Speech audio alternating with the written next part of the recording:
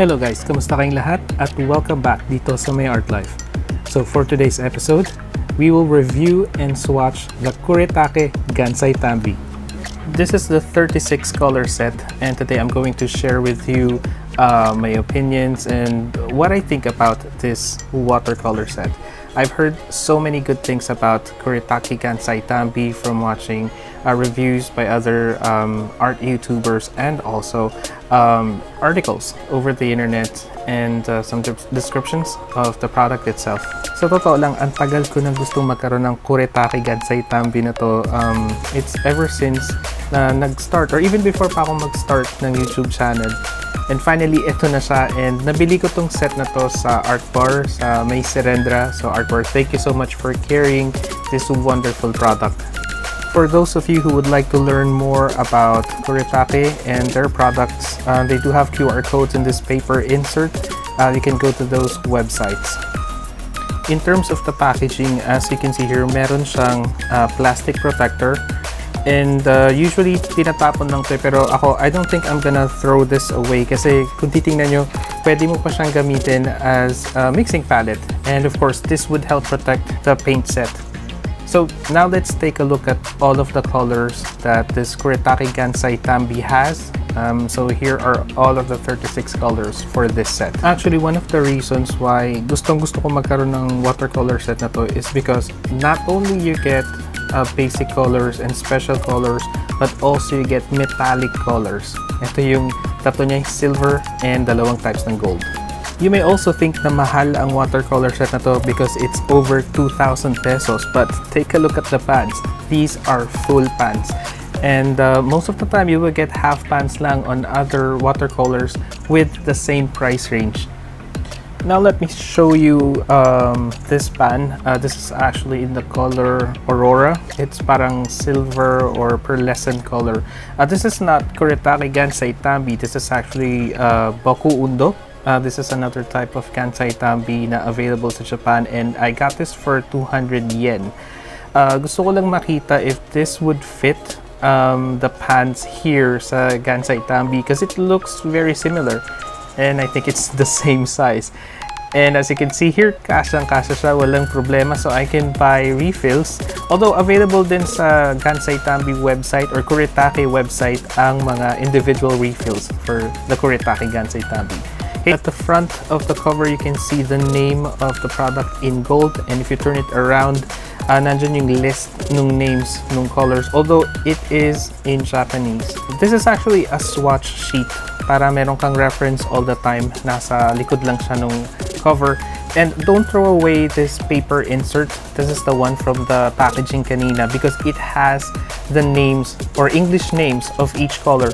So you can just match it with the color number para malaman nyo yung English name nung each color. As you can see, each color name has a blank space on its right side. Ngayon, dyan kayo pwedeng mag-swatch ng color.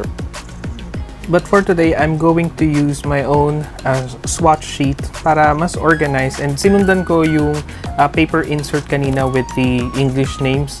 So yun yung gagamitin natin as a reference.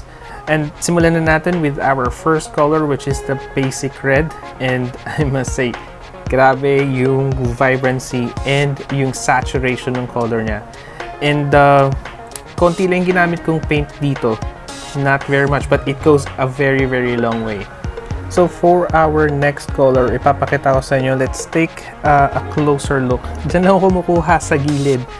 And not much water. I don't use that much water para mas saturated yung kulay na makita natin. And as you can see here, yung paint is only at the tip of the brush. Pero tingnan natin how well it would stain the paper, at makikita nyo naman solid na solid yung kulay. Alam nyo, come to think of it, naisip ko lang, yung 2,200 pesos na watercolor set na to, parang mura na rin siya kung tutuusin dahil number one, yun nga, full pan siya, so ang laki nung bawat pan for each color, and at the same time, yung saturation niya sobra, as in grabe, pigmented talaga siya. So konti lang yung paint na gagamitin nyo every time, and matagal yung to bago mauubos. Yung first impression ko sa watercolor set na to is parang ang dami niyang reds, ang dami niyang blue at saka green. Tapos yung mga colors na parang sobrang similar. Feeling ko parang sayang kasi pwede pa sila maglagay ng colors other than that. Pero as I am swatching these, nakita ko na yung reason kung bakit marami.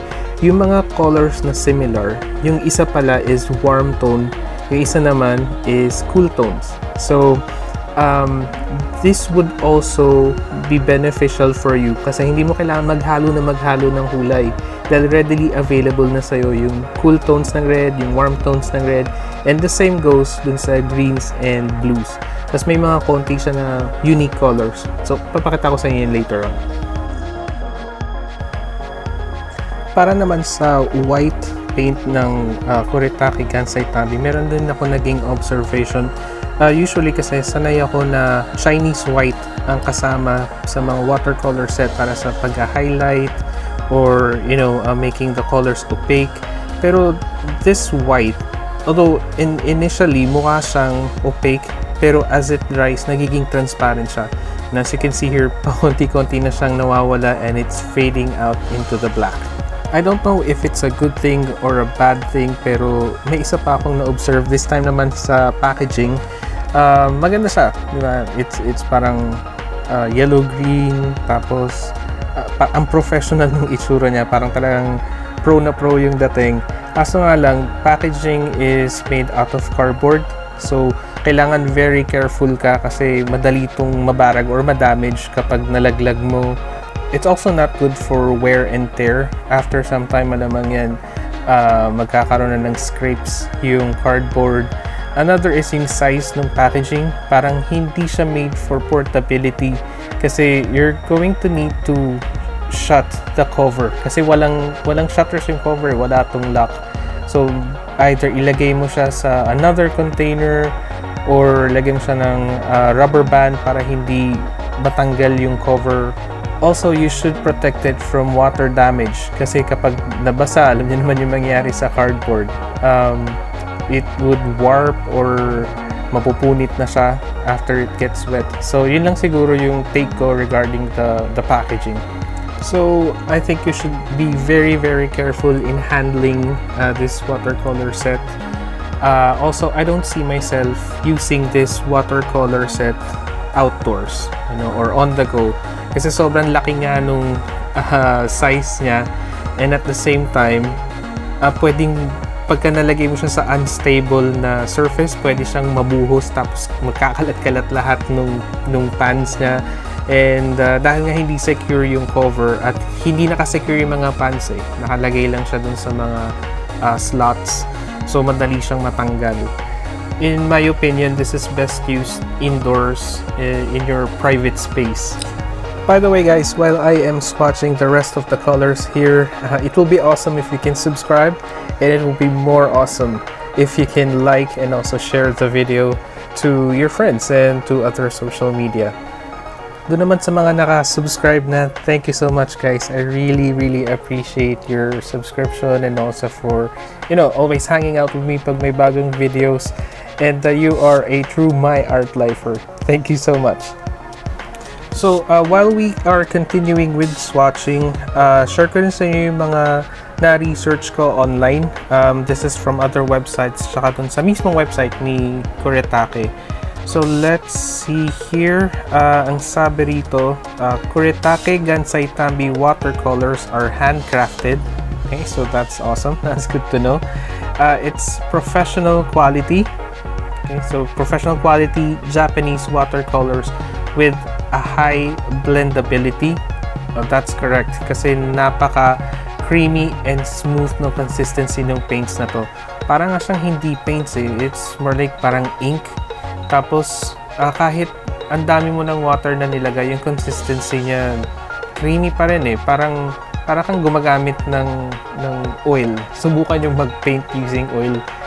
Ganun siya.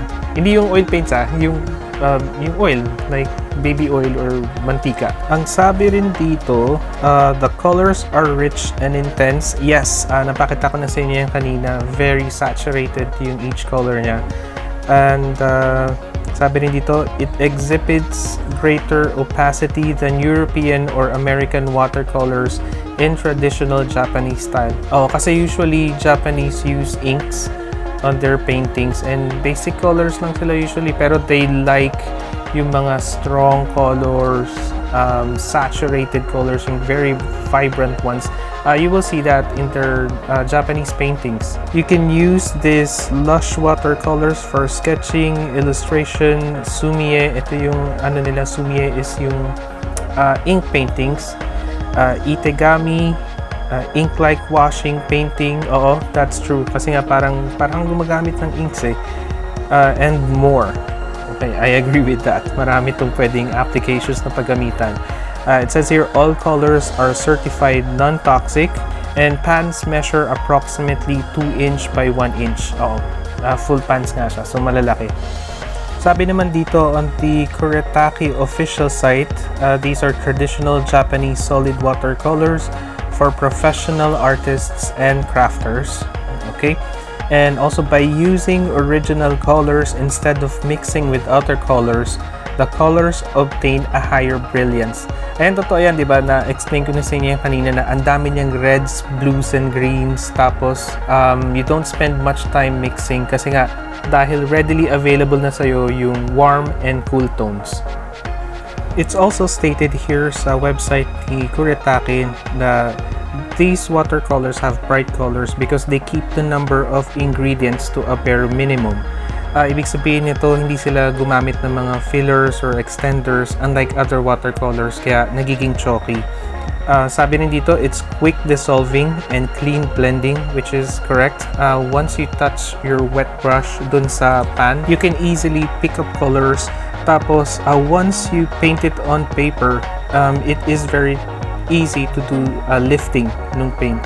Pero at the same time, it stains din the paper. So you can only lift as much. So overall, these are very good quality watercolors and I highly recommend it. Especially, these are professional grade watercolors for the price of 2,200 pesos. I know it sounds like it's pricey, pero in the long run, it's all worth it. So if you're planning to buy a Kuretake Gansai Tambi set, I'd say yes, go for it. It comes in different sets. We have set of 12, next is set of 18, then 24, 36, kasi yung pinakabago is 48. Actually, medyo na-heartbroken nga ako na nung bumili ako nung 36 color set kasi after a few weeks lang, nilabas na nila yung availability nung 48 color sets and ang daming kulay dun na wala dun sa 36 color set. Mainly yung skin tones niya na natural beige. This is the yellow skin tone. At yung isa naman is rose beige. Ito yung parang reddish skin tone. Meron din siya nung greenish yellow. Itong isang to may pagka-chameleon siya dahil meron siyang yellow undertone. So the more paint that you use, nagiging parang olive green siya, and then the lesser paint, nagiging mas parang bright yellow-green siya or chartreuse. Nga pala guys, ito yung silver paint na kasama dito sa 36 color set. And medyo na-disappoint ako kasi it says silver pero hindi siya ganun ka-opaque. Nakikita nyo naman translucent siya or transparent. Pero actually, if you mix it with other colors, you will make pearlescent colors. So, good deal na din. Next color naman natin is itong bluish gold. Actually, hindi ko alam kung bakit pinangalanan nila to ng bluish gold pero it's more like yellow gold to me. May napansin lang din ako dito, if you can see, marami siyang air bubbles o air pockets inside the paint. And you know naman, if you get more space underneath or more air bubbles, that means you get lesser paint. Pero buti na lang itong paint na to, it's opaque. So, good. That's good.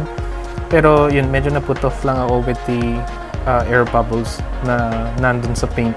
As we go along, our last color for today, this is the gold. And ito napagkamalang kong bronze nung una.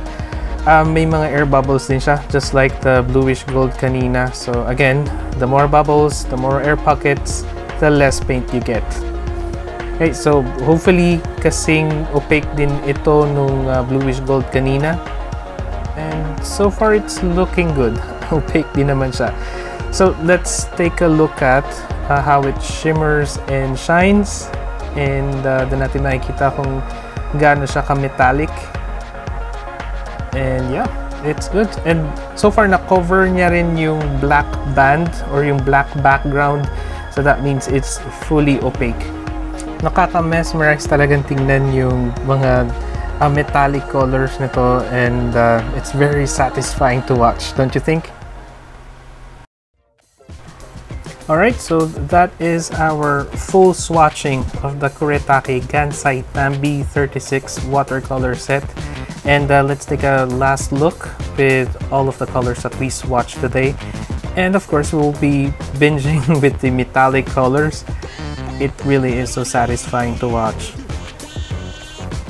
Balikan din pala natin yung white na paint na sinwatch natin kanina, and I did a little bit of research. And it says there na if yung white is not opaque, then this is used mainly and solely for lightening other tints or other colors. So for mixing lang siya. Wag nyo itong gamitin for highlights and all. Alright, so that is it for today's review and swatching of the Kuretake Gansai Tambi 36 watercolor set. And as always guys, let me know which colors did you like today. Leave a comment.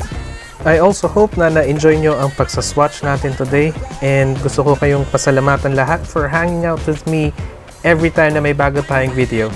And by the way, everybody, please do take care and be safe. Alright? Have a great day.